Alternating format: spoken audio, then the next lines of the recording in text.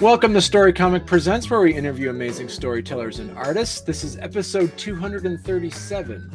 I'm your host, Barney Smith of Storycomic.com, and we're excited to have with us the internationally acclaimed and award-winning writer of speculative fiction, novels, and short stories, Morgan Quaid.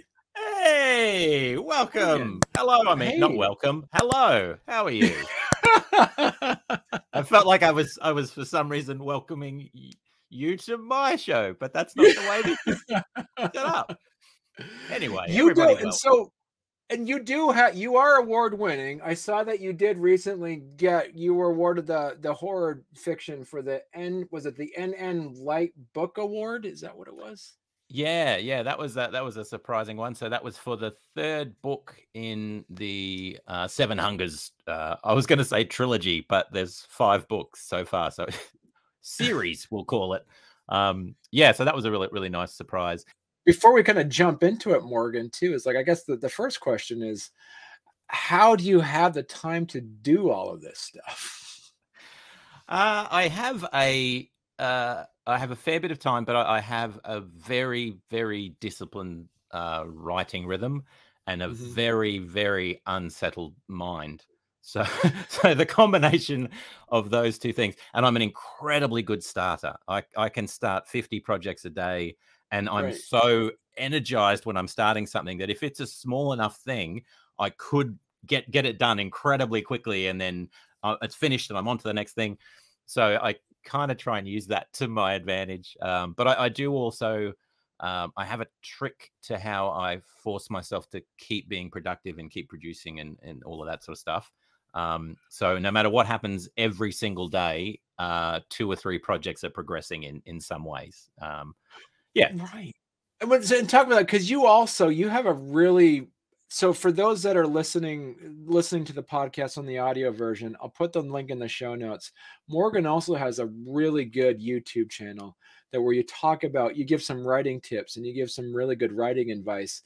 They're in bite-sized formats, because usually if you want to find a writing advice, you have to watch a 30-minute video. These are set up into like less than 10 minutes, which are really helpful. And you talk about, for those that are wanting to be comic book creators, comic book authors, but you also talk about novel writing on some tips to do that too. Now, how did you kind of get the idea to kind of tweak your YouTube channel to actually have some of those on there as well? Well, that's only a recent thing. So it was over the Christmas break, and just before that break, I was thinking through, because I've had a podcast that I've been running for a few months, just interviewing, like this, interviewing creative people and all that sort of stuff. My day job career, I've done training and run training teams for a long time. So for some reason, it just all came to a head at a moment in time. And I thought, well, there's so much that I've learned and so many mistakes that I've made. And it's quite hard when you're a new indie writer, whether that's comics or novels or whatever. It's quite hard to get a lot of this information still. As you say, you have to watch an incredibly long, video, or you have to, read a lot of blog posts and stuff. So I thought, well, there's a real need for something short, sharp, entertaining.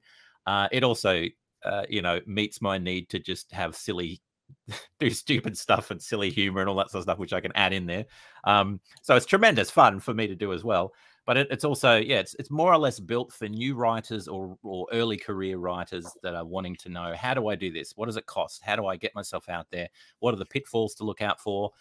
And it's effectively a laundry list of all the mistakes that I've made and what I've learned, and trying new things and all of that sort of stuff. And and since I've started, it's only been the last month that I've really pivoted, to use the word for the moment, into that, and it's been incredibly enjoyable. And even just to be, because one of the problems we have as indie writers, I think, is connecting with other creatives and writers and all that sort of stuff. The comic community, I think, is pretty good at doing that. The novel writing community is good in pockets, but not as good, I don't think. So just having something like this and starting to connect with new writers and everything has been just incredibly rewarding. And it's helped me think a bit more about my own processes and all that sort of stuff. So yeah, but also just lots of fun, lots of work, but lots of fun. Well, then I'm really curious too, because when I'm watching some of these videos, it's the professionalism of the quality of that is pretty high as well. What do you use for your graphics? How do you use that? What's your editing software? I'm very curious about that as well.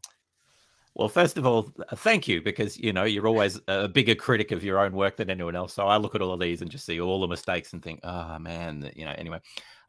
So I have a few things. So I have an old, it's old now. It's I think a D5 or something like that, Canon digital camera. So it's not one of the newer ones, but it's an older one, but it does the trick. I have also the benefit of, because I've been working so long now in comics, and I do my own lettering. And I did for a period have a very skilled graphic designer living upstairs in our house. So while he was here, this is a decade ago now, I was just getting everything out of his head about how do you use Photoshop? Show me how to make the magical things happen. So I've known and used that for a long time now. So putting the images together, that's something I quite enjoy. And it's a big part of, you know, running a channel and all that sort of stuff. The video editing is fairly new. That's only been the last few years that I've started to get into that they have available now. So I use Filmora, and I'm at the moment, and I'm toying up whether to go with DaVinci Resolve, or which direction I'm going to go in. But I will ultimately go for whatever is quickest and easiest, but still gets the top quality. Because these things, like an 8-minute video, will take, you know, maybe 20 minutes to an hour to write the script, you know, 20 minutes to shoot, 5 or 6 hours to edit. So the time in which you would understand that the time involved and the effort involved is extreme, particularly at the early end when you're just learning this sort of stuff. So anything that can make that job easier is what I will go for. And like I said, there are tools around that make it so much, you can literally just drop and drag. Whereas previously, when I'd done video stuff, it was, you know, 10, 12, 13 years ago, a lot harder. You needed a very high spec machine to do things and all the rest of it. So yeah, but it's pretty standard tools. Most of the Adobe suite I use, and it's primarily Photoshop. As I said, Filmora at the moment. And then also camera, like the cameras that we have these days, everyone says it, but they are amazing quality at what they can do. So my second camera is just my phone, and I'll, you know, intersplice, you know, stuff like that. Oh, there's my cat. Now, but you're also a musician as well. Like the background music, is that something that that you purchased, or is that music that you did yourself? It's both. So this is an interesting one, because again, for me, it's a balance between speed and effort and quality, trying to align those three things. And speed is a really big factor, because it's also my interest will wane as the thing goes on. So if I can get quicker, I'll keep the high level of interest the whole way through, and then get through it in one go, particularly for a 5-hour edit or something like that. So the music I do, so I run and have for almost a decade now, a music loop label, or a series of labels. There's a few that I actually run. And it's essentially, me as a musician, I will put small pieces of music together, and then I sell them in packs for other music producers to use in their own productions and all that sort of stuff, you know, royalty-free sort of stuff. So I do that, have done that for years, and I write music for film and TV, and then some of that gets used and all the rest of it. It's a very long game, and there's not a huge amount of money in it. But for me, there's enough to fund the initial comic stuff that I started doing, and, you know, all of those sorts of things. So I've done that for ages. So I've got a back catalogue of music. I've got somewhere in the vicinity of 3,000 to 4,000 songs, most of which I can't use because they're copyright protected, even though they're mine, because they're being sold exclusively through another provider. So I'm limited with my own stuff that I can use. So some of it I will use myself, or I'll just make. And I've got a few songs that I've just made that I repeat. But others I just find free on the internet and use it, and just make sure the terms are okay. But occasionally I work with a lot of indie musicians as well, and so I will get them to put a specific thing together that I'll use for multiple things, but I'll also just chop it up and use for the thing as well. It's that whole thing about, and again, I'm getting realizations every day, because I put my first 3 videos out there, and I put a few videos out there about comics, and then I realized, Morgan, you haven't put any of the comic art that you've got in this thing. Like, it's the most exciting thing about the whole process. You've got tons of it that you own and you can do whatever you like with, and you haven't put it. What are you doing? And then, so I started putting that in there. Then I started to realize, you've got all this music. What you're not even using it. So I started putting, because I realized, you know, creatives like to listen to music often when they're doing, whether they're drawing or writing or whatever. So I've just started putting some albums out on YouTube with the music and the artwork and, you know, all that sort of stuff. Yeah, those down there. But it just didn't dawn on me, hang on, you should leverage off the things that you've already got and that you already do. Because some of those things are unique to you. You know, other creators won't have that. So yeah, I'm still learning all of that and weaving in everything that I can. And occasionally I'll have a video that'll have one of my, you know, tracks in there and, you know, those sorts of things as well. I mean, because you're a good example of the fact that you're an artist and a writer and a creative that does a lot of things. How do you make the decision when you're, as you say, like you could conceivably start like 50 projects a day?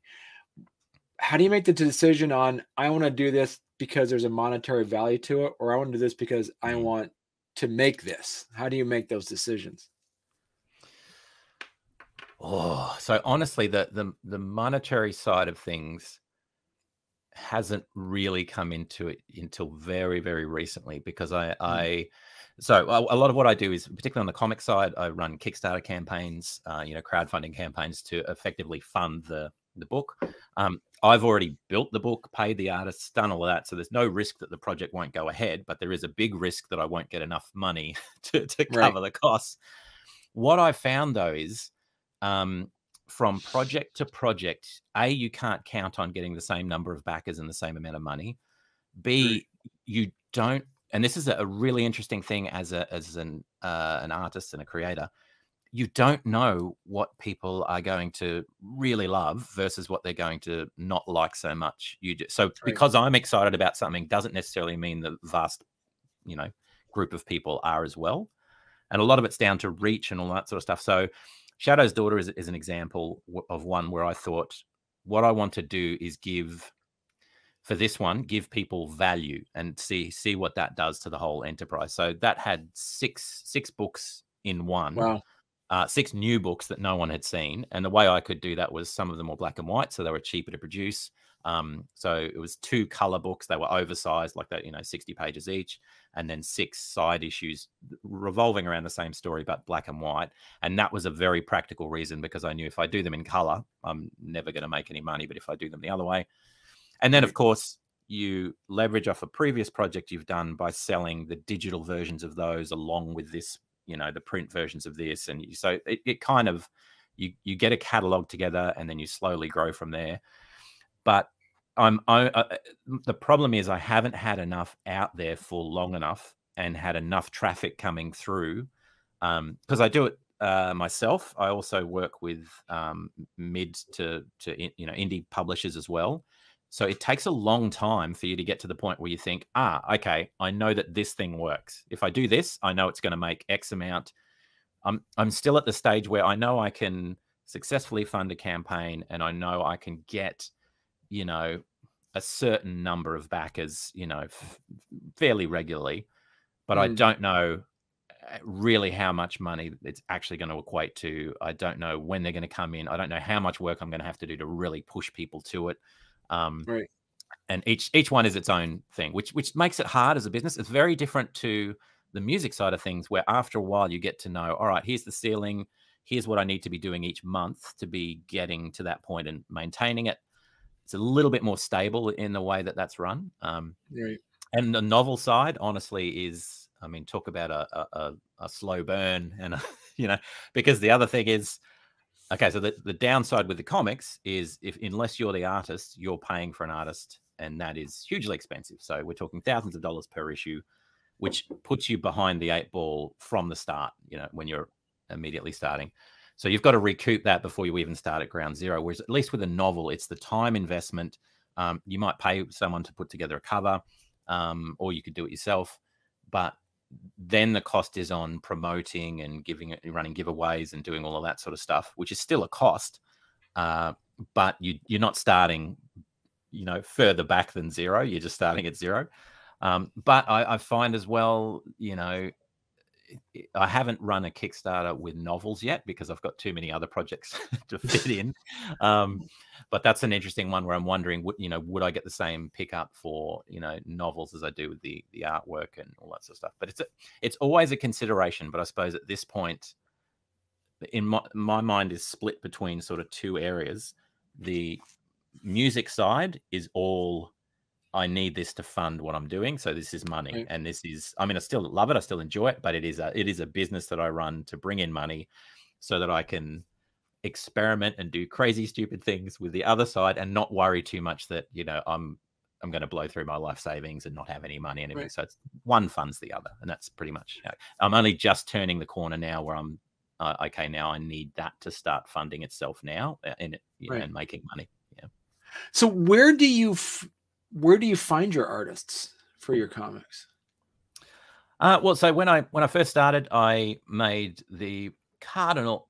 Okay, I'm not even going to say the cardinal error because I made many, many, many mistakes. My first Kickstarter, because I'm in Australia, so ran the Kickstarter, printed the books in the US, had them posted back to Australia, and then predominantly posted them back again to the US because that's where most of the backers were.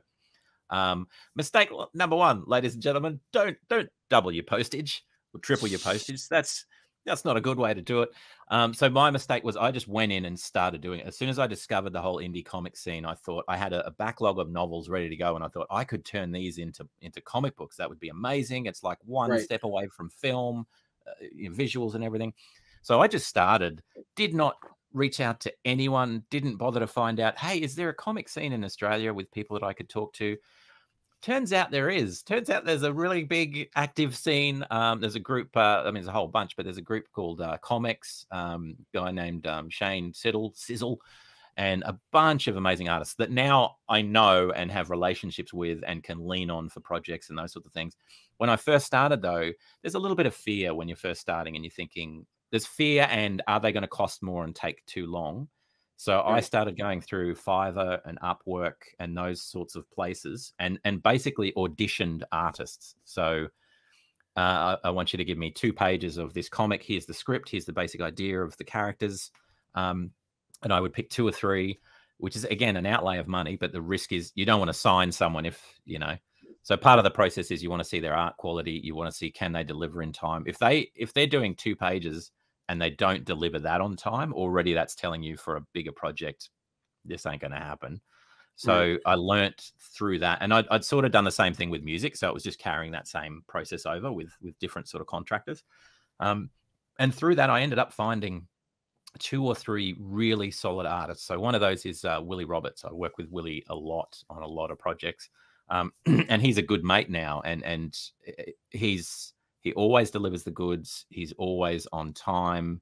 He's flexible. He supports on social media. It's all the good things that you want in the perfect artist and that relationship.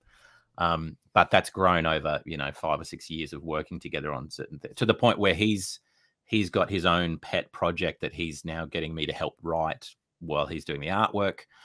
It's like a horror, post-apocalyptic horror thing called Hounds, and the artwork is amazing.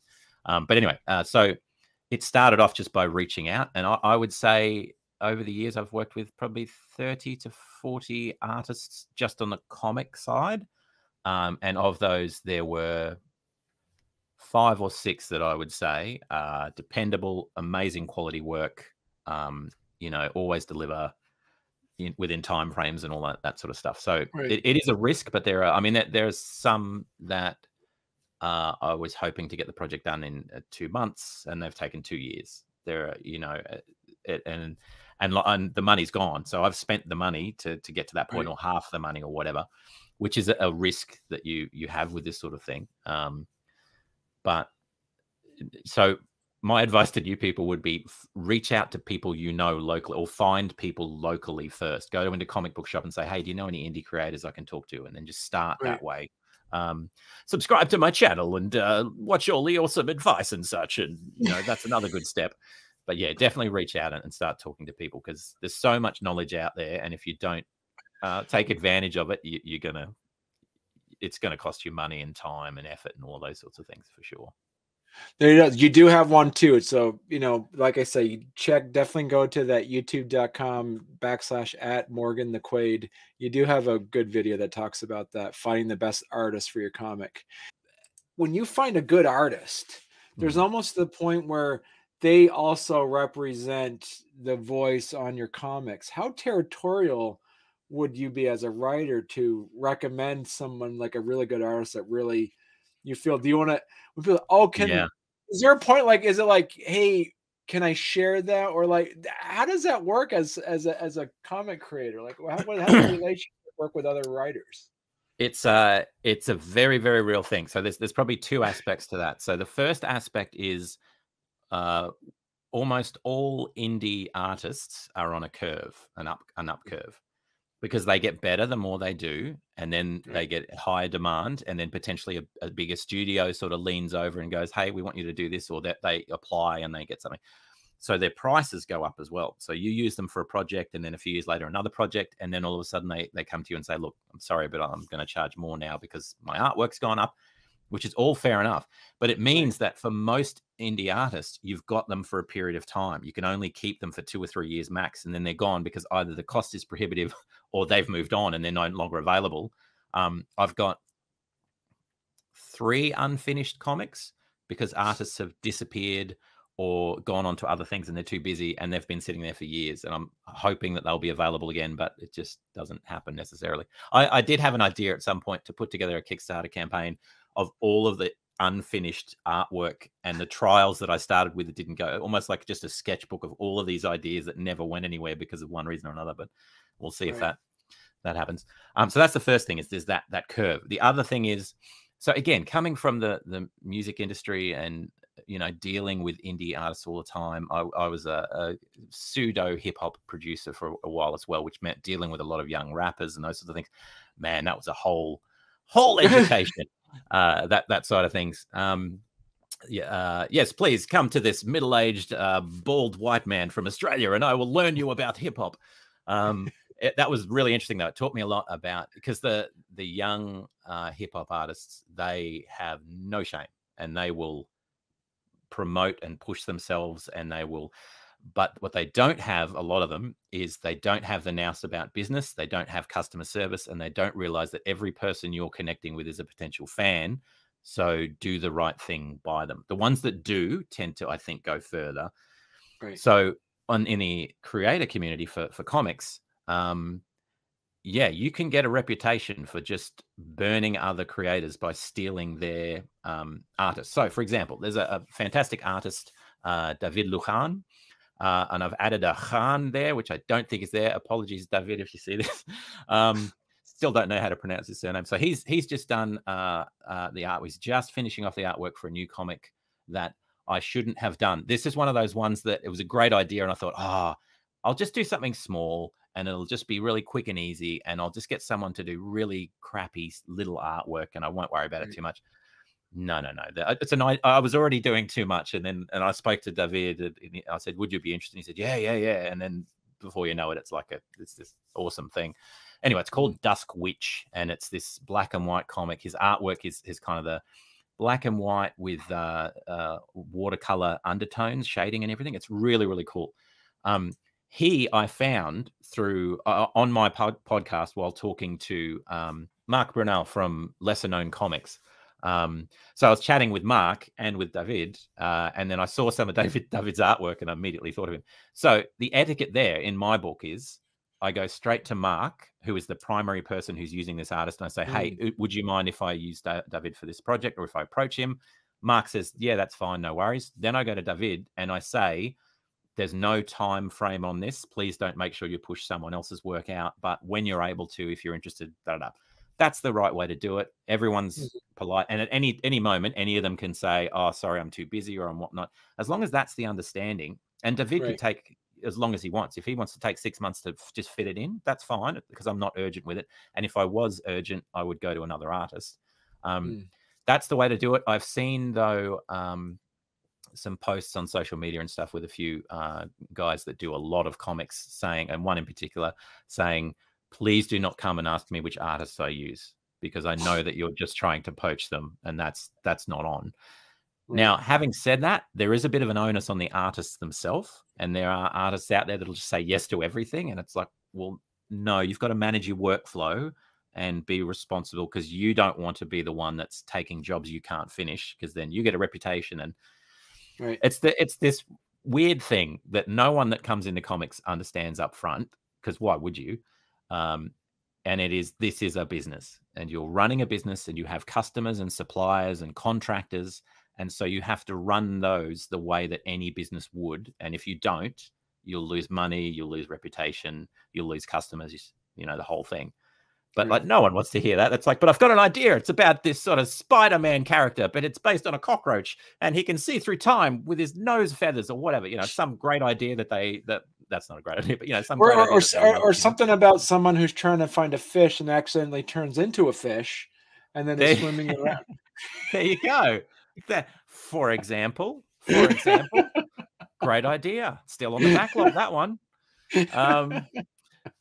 Yeah, so you know what I mean. Like, no one. It's the same with novelists as well. And it's hard when you're talking to new start, because I get that. This was another reason why I started the channel going in this direction, was because I kept talking to people. I'm talking, indie film directors, writers, that are all thinking, I want to get into comics. How do I do it? So I'd sit down and have a yarn with them for a couple of hours, and I thought, well, there's enough people that need to know this stuff to start getting it out there. But it is a business, unfortunately. So talking about that, do we want? I want to make sure that we have time to talk about your upcoming Kickstarter, the Crimson Folly. Oh yes, the Crimson Folly.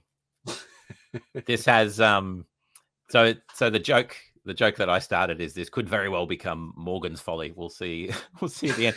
So the idea was, because the D&D, Dungeons and Dragons style stuff is something I've always loved and been interested in, but I haven't woven a lot of it into my creative stuff. So I thought, here's a perfect opportunity. Start a novel, not a novel, a comic, but more of an anthology. Get a whole bunch of artists that kind of specialize in that style of D&D art, and get them to either do sequential artwork internally or get them to do portraits of the characters.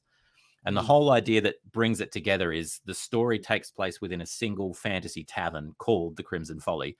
So it's this localized story, and it effectively is about a stolen ring that goes from place to place as they try and uncover what the deal is with it. So you meet all the characters within the tavern as part of the process, and then the story gets a little bit deeper, a little bit deeper, a little bit darker, and then you have an ultimate sort of climax. But that meant I could work with some of the sequential artists that I know are great, that are already, that I'm already working with, new artists that I've never used before. I was able to get some artists that are top tier, amazing quality, fairly expensive, but incredibly good quality, because I went to them and said, I need you to do 3 pages. Could you fit that in? Instead of, I need you to do 22 or 30 pages. And 3 pages, I can squeeze that in, no worries, because it had a period of months. So that's really exciting. The quality is amazing, but also some I've never worked with before. And just they're very different. Some have a quite a cutesy kind of style of artwork, like D&D sort of friendly, happy sort of style. Others are very gritty and dark. Others are classic comic style. And then I also got to work with a bunch of artists that just do portraits, which was something I'd not done before. And what I did not realize is this is a great idea for a creative project. It's also a great idea for a way to throw a lot of money down the toilet. Hugely expensive way to do things, because if you get one artist doing the lot, it's a lot easier to contain your costs. But when you've got 15 different artists doing everything, and then you've got to communicate with them all, and then they've all got slightly different lettering, and then you've got to also the artist that's 5th in line in the story doesn't know what the characters look like until they're drawn by the previous one, because they have to carry it on. So all of these things that I just neglected to realize would be an issue. But the actual idea itself, I really like. I was able to get Brian Silverback's amazing cover artist. So he has done there's a little snippet of it that you see in that thing. It's the best cover I've ever had done for a comic book. And I've had a lot of covers done. So it is so good. And I was so happy with it. Yeah, that's like a slice of what the total cover looks like. It's just amazing. And some of the interior artwork is the best that I've ever seen. The story is kind of playful, you know, it's not too dark, but it's playful. It's got some really good sort of characters in there. It's got a good range of different characters. Anyone that's played D&D would recognize that world. And my genius idea, again, we will see if this works. My genius idea was build a project that brings in all of the comic people that I already know and that know the sort of stuff that I produce and that love comics, and bring in the D&D people that might be interested in a comic about D&D related kind of stuff. Right. Genius. And talk to 15 different artists and help the project by getting them to promote on their social media. And so that's how I justified the extra expense, by kind of, you know, thinking, well, it's a marketing ploy as well. But we shall see. Again, the lesson I've learned is that you just don't know until the rubber hits the road how it's going to go. Right. And so to make sure this is an evergreen podcast, so as of this recording, this hasn't come out in Kickstarter yet. But so if someone's listening to this a year from now and they say, wow, you know what, I completely missed the Kickstarter, where can I find this book? Where would this book be available post Kickstarter? I would say the best avenue for those in the future, with all of the zombies and the invasions and such, is just to come to me. So find me either through the YouTube channel or morganquaid.com. Send me a message and say, hey, where's this available? Because what I don't know yet is, am I going to send it to a publisher? Is it going to get picked up? And then what format it's going to be? And also, depending on the success of the campaign, there may be an issue 2.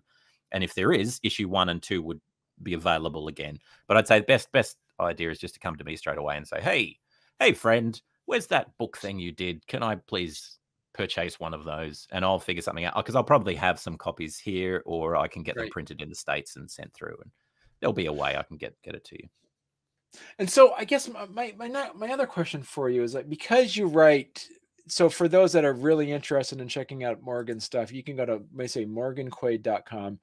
You have a very expansive bibliography that's already on here. Question for those that might come to this. They see everything here says 2022. Would they perceivably say you did all of this in a year, or is this something when you just actually put it like publicly out? Yeah. So I've been writing for years. Started with novels, then moved into comics probably about 7 or 8 years ago. No, 8 or 9 years ago. The last, post-pandemic, I don't know where I am at the moment. Time has just passed. So a while ago, I had an experience, which is something that I'll be talking about on my channel and warn prospective people about, with my first publisher for a comic book, where I effectively signed a dud contract that meant my work was buried. So there is a comic that will never appear here or anywhere else, that is effectively dead because of that contract. But it also was prohibitive in terms of what else I could do. And so for a long time, I was producing but not knowing what to do with any of this stuff, because I felt like, well, is that a risk or whatnot? And then it eventually got to the point I spoke to lawyers and a few other things, and I thought, well, no, there's nothing stopping me from moving on. So I'm just going to move on and write that down to a terrible experience. And then off we go. Around about that time, that was sort of just before the pandemic that started happening. And there were also other projects that were with other publishers, but they were waiting to come through the pipeline. So they hadn't released yet. So a lot of the Marcosia stuff was just starting to come out. And so I just had consequently a bunch of stuff ready to go, that just happened to coincide with last year. Some of those dates are wrong. Like the Blade in the Dark was supposed to be late last year, but it's sort of been pushed a bit to early this year. So that's coming up next month. So a few of them are a bit different. But that's why. So that's why it appears. It's the same with my social media and the YouTube channel and a few. It's like there's nothing, and then all of a sudden I'm everywhere and I'm everything, and I'm and it's because it was all there. I just couldn't do anything with it for a period of time. And also I suffered from that thing that most of us have, which is, at the time, I work a day job. I don't want my face and name out there associated with stuff that they might see as being against them or whatever, you know. Not that I'd write anything particularly like, you know, down with the institutions and all that sort of stuff. But, you know, there's always that fear. And then there's just that fear of you don't want your face to get out there. You know, I mean, look, I mean, it's beautiful, but not everyone wants to see this. So there's that barrier that you have to get through as a writer and a creator. That's like, okay, I now no longer care. I care more about getting my stuff out there and promoting myself and my work than I do about the shyness of showing myself and talking in public and all that sort of stuff. It's almost like there's a split personality where there's Morgan, the writer and the creator, and you never see him because he's up in his little writing nook upstairs, just tapping away, having ideas, thinking cool things, all that sort of stuff. Then there's Morgan, the promoter, who is the loudmouthed, boisterous, sort of always on, chatty little man that will sell anything to anyone and, you know, try and garner interest. And that's his job. That's what you're supposed to do. If that helps, you know, to sort of break down the two. Because a lot of people do have that resistance, and I completely get it. I was of the, you know, it's that archaic view of being a writer that, no, I just write on my own and make these amazing art pieces, and then I give them to a publisher. Everything else is taken care of. It just doesn't work that way anymore, particularly if you're an indie. You just can't do it that way. And so how do you decide too, is like, because you write now, as we were talking earlier, you do comic scripts and you also do novels. How do you make that decision to say, you know what, this is a better comic than it is a long form novel? How do you make that decision? At the moment, it's more of a practical issue of how long is it going to take to get this done as a novel versus the shortened time frame of a comic, and I can get it out, get people reading it, because there's nothing stopping me from building it into a novel later on if it proves to be popular. So I'm at that stage now where I've got so many things on the go that I'm really putting them out there and seeing what really resonates with readers, what really works, and then sort of trying to channel, you know, focus on that.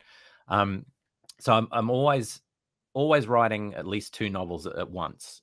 So at the moment I'm writing 2, and there's a third that I need to get back to. But yes, I'm always writing 2 novels at once. And the time in the morning that I spend writing, it will start, every day will start with one of those novels. And then a little bit in the afternoon I might do, or at night if I can't sleep, I'll work on the other novel. That's always the priority. And part of the reason is the comics, the initial script, I'll knock that out in a couple of hours, easy, you know, because the word count is so small, you know.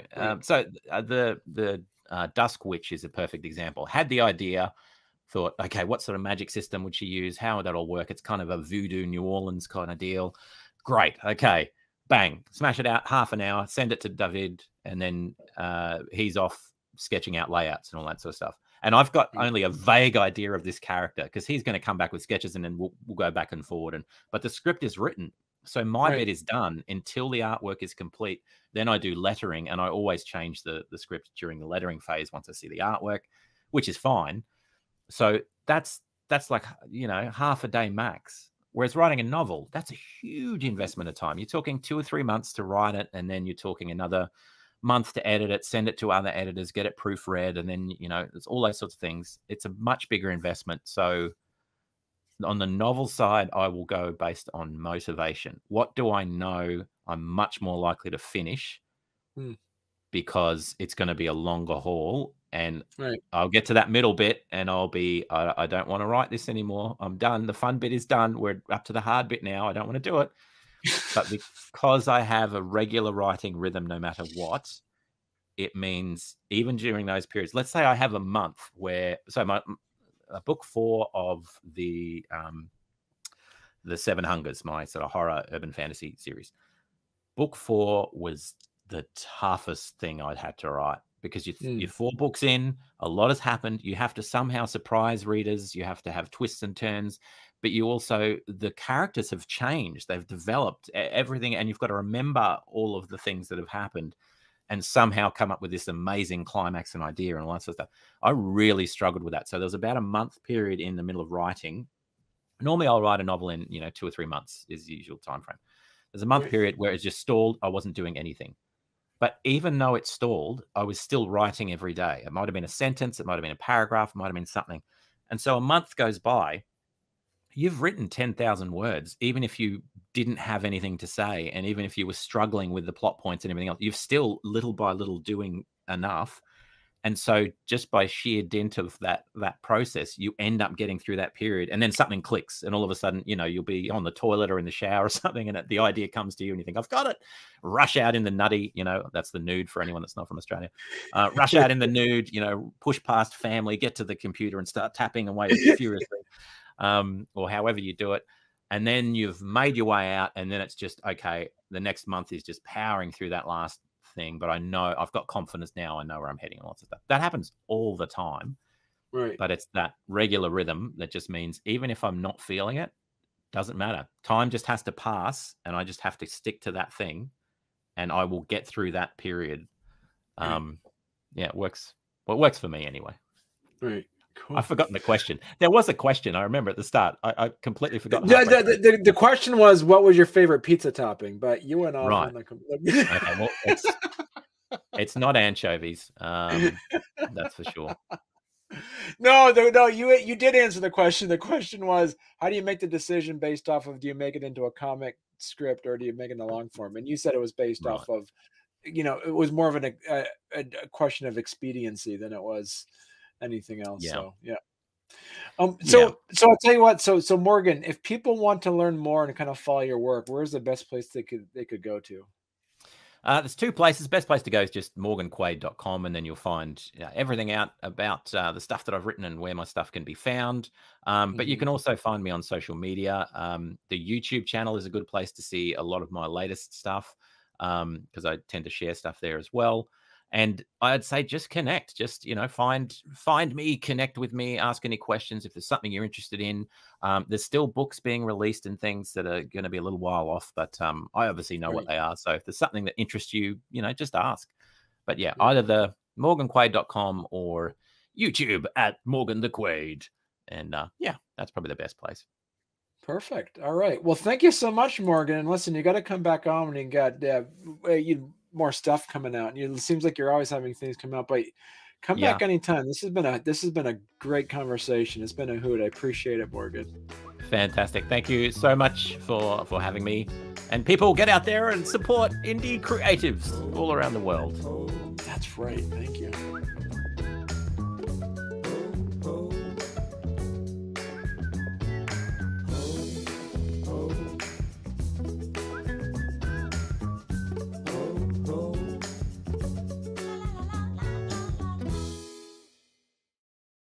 Good old Curtis. Good man. Yeah, I said I got Morgan coming on later today. He's like, "Oh, you got to tell Morgan." I said, "Hi." I'm like, "All right, I'll do that." We the podcast I did with him, he one of the questions that I ask is, you know, if you had one childhood toy to pass on to future generations, what would it be? He's the first one that actually went and got his toy, and I was so encouraged that I went and grabbed mine, and we were comparing stuffed animals. It was a tender moment. It was quite nice. What was your toy then? It's a little stuffed gorilla called Ugly. Okay. Okay.